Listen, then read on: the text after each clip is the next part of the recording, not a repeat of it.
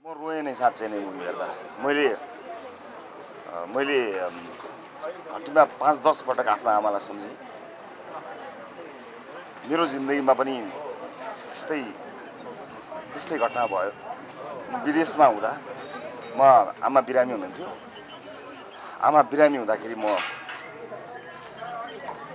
नेपाल आएको थिएँ। म विदेशमा थिएँ। म गएको महिना दिनपछि मेरो आमा बित्नु भयो। म आउन पाइनँ। त्यो कागजको चक्कर, यो चक्करमा मैले आमाको अन्तिम समय जुन छ मैले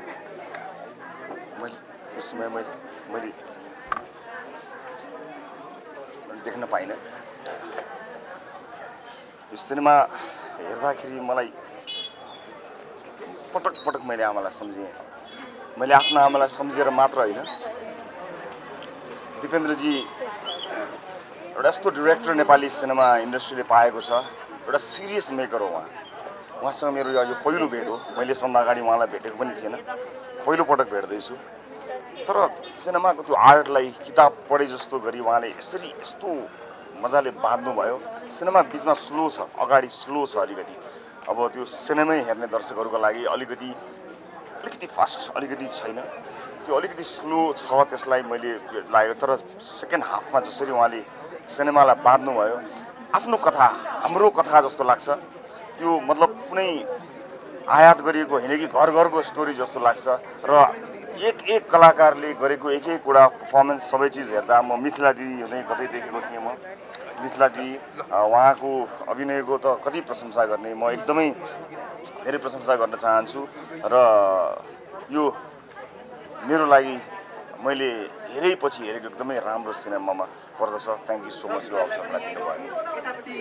जुन न्यारेटिभ लिएर नि, जुन कथा लिएर जे बनाउँछु भनेर यसको निर्देशक अगाडि बढ्नुभयो, त्यसमा उहाँले कतै केही पनि कम्प्रोमाइज गर्नु भएन। जे बनाउँछु भन्नुभयो त्यही बनाएर देखाउनु भयो। अब जीवन आमा होइन भन्ठान्नेहरूको लागि बेग्लै अर्को कल्पनाको संसार होला। त्यसमा रमाउन आह्लादित हुनुहुन्छ होला। तर जीवन आमा पनि हो भन्नेहरूका लागि एउटा क्लासिक सिनेमा बनेको छ। र यसले नेपाली चलचित्र उद्योगलाई अझ अगाडि बढाएको छ। भनेपछि उहाँ आफ्नो कर्ममा 100% सक्सेसफुल हुनुहुन्छ। सफलताको असाध्य नजिक हुनुहुन्छ। दिपेन्द्रजीलाई हार्दिक बधाई छ। एकदमै कारुणिक है, अनि आँखा रसाउने त सधैँ छ होइन। मलाई छोरीको अभिनय चाहिँ मन पर्यो। फिल्मको नाम छोरी हुनुपर्छ आमा भन्दा पनि। छोरीको त्याग तपस्या सबै देखियो। र हस्पिटलको कस्तो हुन्छ, हस्पिटलले कसरी मान्छेलाई लुटिरहेछ, कसरी कङ्गाल बनाइरहेछ भन्ने कुरा पनि देखाउनु पर्छ। दिपेन्द्रजीलाई एकदम धेरै धेरै बधाई। अघि भन्नुभएको थियो उहाँले एकदमै राम्रो सब्जेक्ट र सानो परिवेशभित्र पनि धेरै कुरा हटाउनु भएको छ। तपाईँलाई धेरै धेरै बधाई। एकदम राम्रो छ film. Thank you so much. सबै कुरा निर शाहज्यूले भनिसक्नुभयो। के छ भन्दाखेरि हामी सबै कुरामा धेरै कुराले बोकेको छ र छोरा मात्रै चाहिन्छ कतिको कुरा छ नि त्यसलाई पनि समेटेको छ कि छोरी पनि एउटा छोरा बनेर देखाउन सक्छ भन्ने कुरा पनि सिनेमामा देखेको छ। अरू कुरा त निर शाहजीले भनिसक्नुभयो। समग्रमा आमालाई जुन कुरो उहाँले भन्नुभयो, दिपेन्द्र के खनालले एउटा डेप्थमा सिनेमा बनाउने मान्छे जस्तै पशुपति प्रसाद मैले सोचेको थिएँ। त्योभन्दा अझै बढी मैले आमालाई पाएँ, आमा मुभिजमा पाएँ।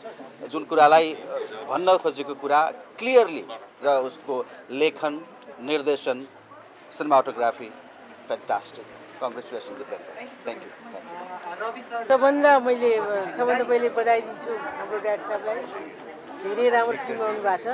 धेरै राम्रो फिल्म, किन अहिलेको सन्दर्भमा जुन चलिआएको, जुन हाम्रो देशमा अहिले भइरहेको चिज भयो, जुन यो सन्देशमूलक फिल्म हो, यो धेरै राम्रो फिल्म हो। मिथिलाको त कुरै भएन, उसको अभिनयमा त कुरै गर्ने, कसैको खोट लाग्ने कुरै छैन।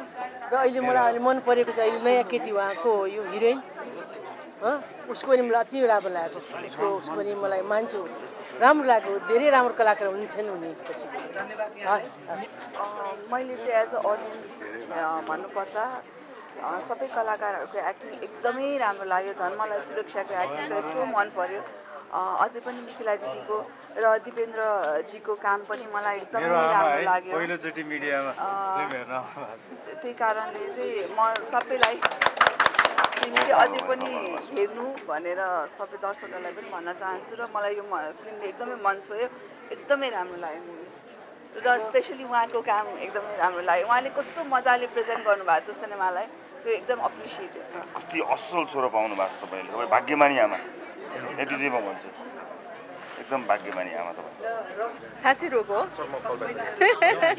म के भन्छु भने दर्शकहरूले काहीँ न काहीँ आफूलाई भेट्नु भएको छ जबसम्म स्क्रिनमा देखेको विषयवस्तुले मुटुमा छुँदैन नि त्यो आफ्नो हुँदैन यो आफ्नो भएको छ आफ्नो कथा भएको छ मेरो भएको छ समग्रमा यो हामी सबै नेपालीहरूले भोगिरहेको कथा हो त्यसमाथि झन् हाम्रो विरेन भाइले जुन किसिमको सब्जेक्ट उठाउनु भयो र पर्दा पछाडिको आमा भन्छु म उहाँलाई पर्दामा एकछिन देखिए पनि तर उहाँ चाहिँ सशक्त आमा हो अझ होइन उहाँहरू दुईजनाको यो सफलतालाई र उहाँहरूले देखाउनु भएको यो जुन ऐना भनौँ न चलचित्रको माध्यमबाट हामीले समाजलाई केही न केही चित्रण गराउँछौँ केही न केही देखाउँछौँ कि हामी के भोगिरहेछौँ तर त्यो भोगाइ मेरो उहाँहरूको मात्रै नभएर हामी सबै आम नेपालीको त्यसैले नै होला थाहै नपाई आँखाबाट आँसु सके ल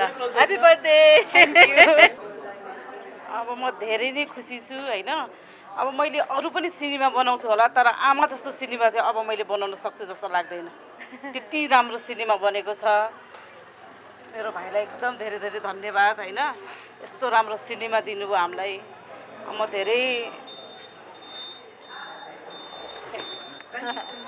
थ्याङ्क यू सबैलाई एकदम धन्यवाद धेरै नै छोयो रिलेट गर्न सकियो त्यहाँ भएको विभिन्न पात्रहरूसँग चाहिँ आफूलाई भेटेँ अनि कति राम्रो फिल्म बनाउनु भएको छ दिपेन्द्रजीले अनि वान्स अगेन कङ्ग्रेचुलेसन्स अनि हाम्रो समाजको विकृतिहरू जुन किसिमले देखाएको छ त्यसको लागि ठुलो ठुलो ताली आजको दिनमा हस्पिटल्सहरू जति 5 स्टार होटल जस्तो देख्छ होइन तर त्यहाँभित्रको कुरीतिहरू यस्तो मान्छेको सबैभन्दा संवेदनशील समयलाई लिएर अनि पछि युज गर्ने होइन अनि पछि पैसाको लागि सबै चिज गर्ने क्लिशे जस्तो सुन्छ तर हामी सबैजना फसेका छौँ फस्छौँ होला होइन यति राम्रो विषयवस्तु उठाएर फिल्म बनाउनु भएको छ अनि अर्को चाहिँ संवेदनशील चिजहरू जस्तै कि हेल्थ यो स्वास्थ्य सम्बन्धी इमोसन सम्बन्धी धर्म सम्बन्धी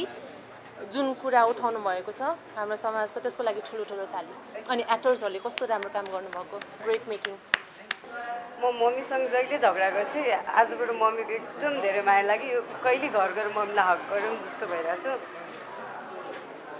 एकदम टच भएर रुएँ म धन्यवाद एकदमै समय दिएर आइदिनु हो धेरै धेरै धन्यवाद होइन यस्तो अब हाम्रो चाहिँ त्यो बिजनेसको ग्राफ चाहिँ एकदम बढिरहेको छ होइन सबैजनालाई म सबै दर्शकलाई धन्यवाद भन्न चाहन्छु सबै समीक्षकलाई धन्यवाद भन्न चाहन्छु किनभने त्यो कुराहरूले गर्दाखेरि दर्शकको एकदमै हलमा ग्राफ चाहिँ बढिरहेको छ र सम्भवतः सेकेन्ड विकबाट यो फ्राइडे चाहिँ फिल्म रिलिज हुन्छ जस्तो लागिरहेछ मलाई यो चाहिँ प्री रिलिज जस्तो फिल भइरहेछ त्यसले गर्दा हेरौँ सबैजनालाई धन्यवाद त्यही भन्न चाहन्छु